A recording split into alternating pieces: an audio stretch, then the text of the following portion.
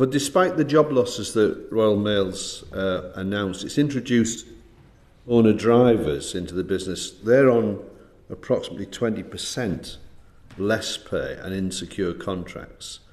And you've retained and recruited thousands of agency staff. So postal workers are going to lose their jobs while casualised workers replace them.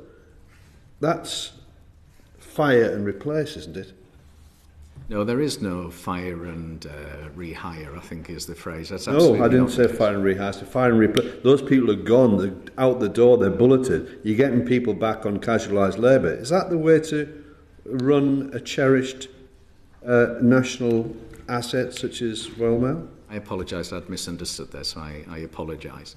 No, that's not what we're doing at all. As I said before, we've got 97% full-time employment, which is something that we want. I think in terms of the agency workers, you know, we did have 18 days of industrial action, and we did have to make sure that we kept our service running.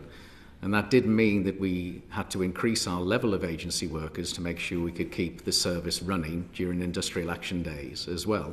Now, what I'm pleased to report, and it was something that Dave and I discussed, was that we would reduce those agency workers, which we've rapidly done. And, you know, we're back in talks now. We're very pleased that we're back in talks now, and it would be good to get an agreement as soon as we can. Well, that's pleasing to hear that you're talking.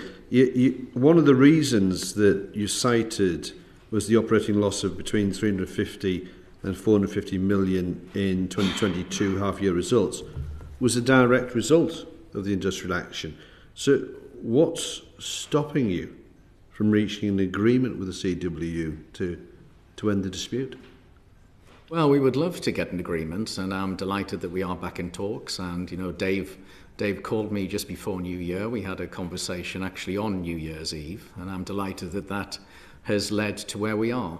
I think in terms of where we've got to, we have now made 12 concessions, including an increased pay offer and also items such as voluntary working on a Sunday.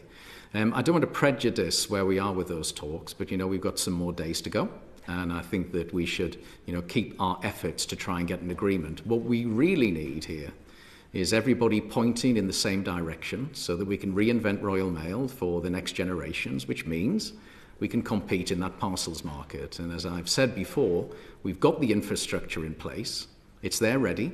It's coming on stream. We're making progress with it, but we must have the ways of working.